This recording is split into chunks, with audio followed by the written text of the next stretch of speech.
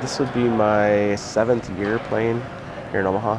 I grew up just kind of playing pond hockey and just messing around with my brothers and cousins on the ice rinks in Omaha when it would freeze. But when I moved up to Omaha, my brother was doing rec hockey up here and kind of got me interested in it. So when I moved to Omaha and started teaching at Westside, actually that first year I started playing hockey. I hadn't skated that hard or that long for a while, so I was pretty out of shape.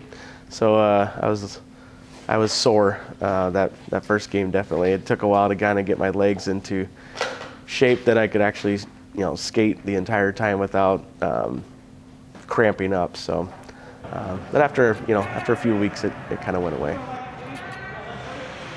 Omaha has like several different rec leagues here. I do what's called OMCHL, Omaha Metro Community Hockey League, and there's people anywhere from 18 up to one of the guys we play with is in his 60s and still skates really, really fast, and he's still a pretty good hockey player.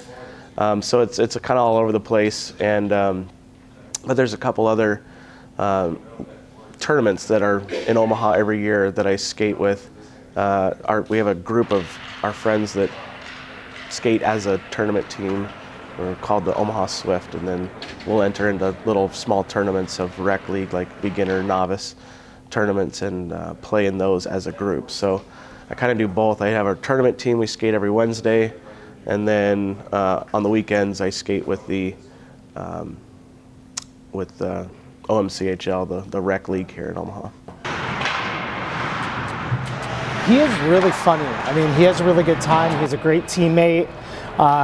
He plays really hard and loves to joke with us, and we give him a hard time too. So, works out.